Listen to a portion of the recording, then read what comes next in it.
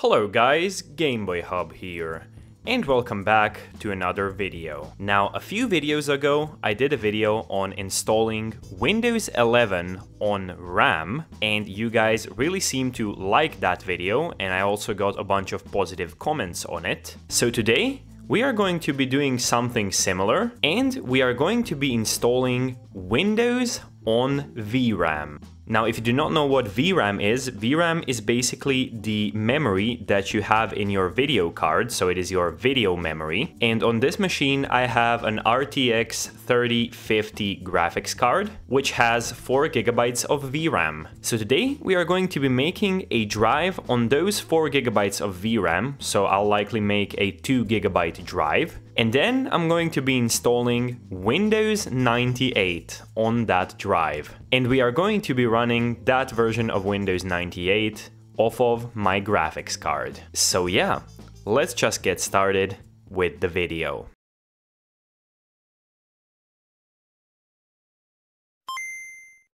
So here are the few things that I'm going to need to install before we get started with this. So the first thing we'll need is the IMDisk toolkit, so we can just enter this folder and click on the batch file in order to install this. And click yes on this prompt, and here is the IMDisk toolkit. So I'll just disable these two options and click on the install button. And there you go, that finished almost immediately, so we are ready to start with the VRAM disk. And the only other thing we'll need is the GPU RAM drive application, which I'll just use the x64 version right here, so I'll just click yes once again to run it. And you can see that this application is pretty primitive, so the only thing we need to do is go under select device right here and select my RTX 3050, which has 4 GB of memory. As you can see, we are going to put it under drive V for video card. And yeah, we're going to select hard drive right here, non-removable is fine. And for the memory size, we'll just put 1024, which is a gigabyte. And it'll be formatted as exFAT, which is perfectly fine for me. So I'll just click the big mount button. And yeah, now if we close out of this and go into this PC, and you do actually need to leave that program running in order for the disk to be visible, so don't X out of it, just minimize it. And here is our VRAM disk, which is 0.99 GB in size. Now, in my previous video, I also tested the speeds of the RAM disk compared to my normal SSD, so I'll definitely do that right now. So I just downloaded Crystal Disk Mark right over here, and we're going to test both the SSD speed and the speed of the video card drive right now. So I'll just enter the 64-bit version right over here, and here is Crystal Disk Mark. So first I'll select my C drive, which is my SSD, and I'll click on the all button right over here, just so it tests normally. And yeah, I'll be right back when it's finished testing the C drive.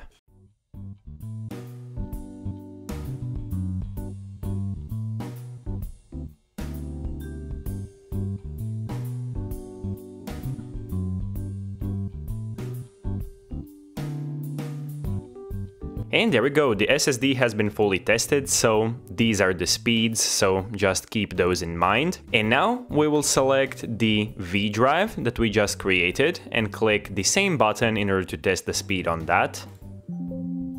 Okay, we just needed to select 512 megabytes right over here. So yeah, now it will test the VRAM speeds, so I'll be back when it's done.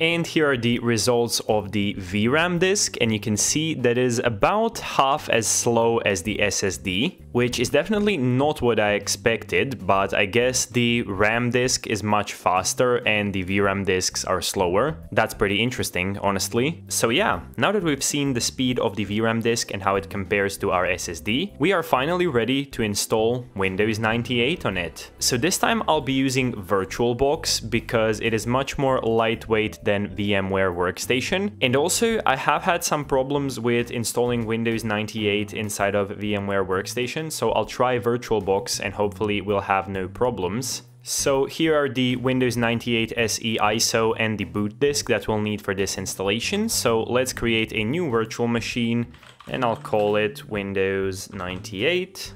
Like so. And for the ISO image, I'll just choose the Windows 98 2nd edition ISO. Let's go over here and I'll give it 128 megabytes of RAM because that is absolutely fine. And a single core CPU is also absolutely fine. And for the hard disk, I'm going to lower this down to about, let's give it 900 megabytes because that will be absolutely fine for Windows 98. And I will also move the virtual hard disk file over to the V disk and save it right over there. So there we go. And then I'll just click finish right here. And there we go, we have created the virtual machine and the virtual hard disk file of it is stored on the video card. So I'll go over to the settings because we do need to add a floppy drive in order to put in the boot disk. So I'll definitely do that right now. So here is the floppy disk. So I'll just select the image, which is also on my desktop, and click OK. And now everything should boot normally, so let's start with the Windows 98 installation.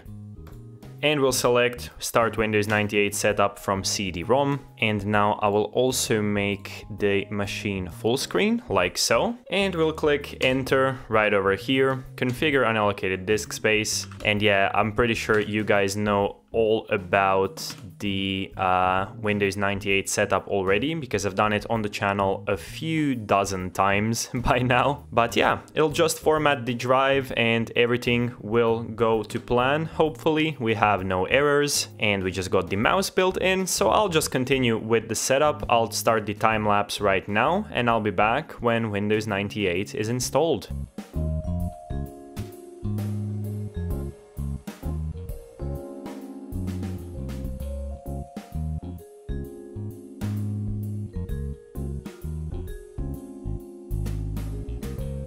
Okay, so now the setup is done, so I'll need to remove the floppy drive. So I'll need to remove the disk from the floppy drive, so we'll click on this right over here, and then I'll just let the machine restart and do its thing. And I'll go for boot from hard disk right here. We'll type in our name right over here, and I will accept the license agreement. So now we just need to punch in the product key, and there you go, the product key has been punched in, so now we should get all of the hardware set up, hopefully. Usually, if there will be any errors during the installation, they'll come up during this process, so let's hope that we can get through it normally.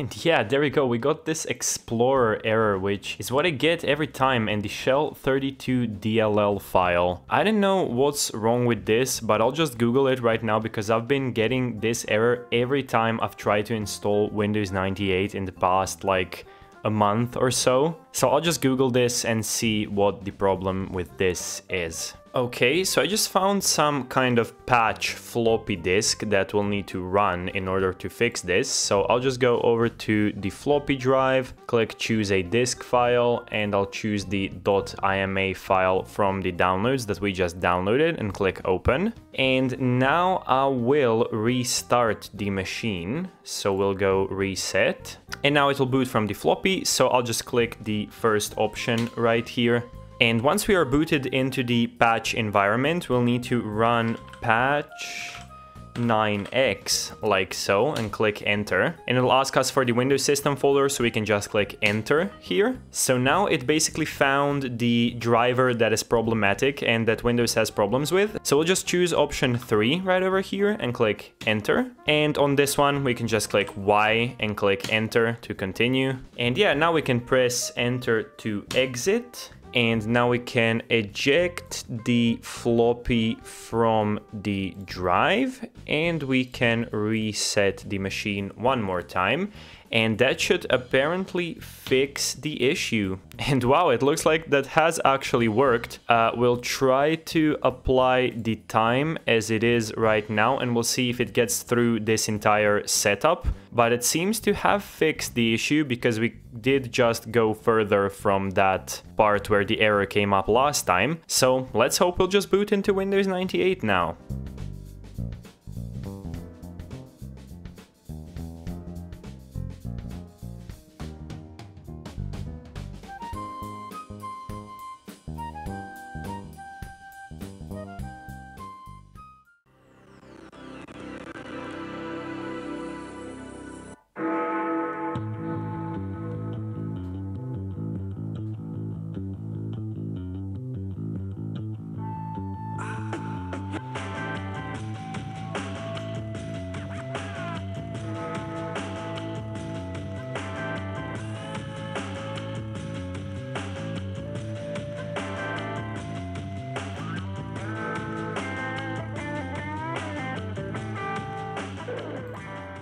And here we are in our lovely Windows 98 desktop, and it has been fully installed onto our graphics card. And you can see everything runs just like a normal virtual machine. Nothing is different about this except for the virtual hard drive being on the actual graphics card. Now let me see how much of the space the installation actually took up. And we do have 674 megabytes of free space, so yeah, we are absolutely fine. We can still install all of the drivers and stuff. So yeah, is it possible to install Windows 98 on a video card?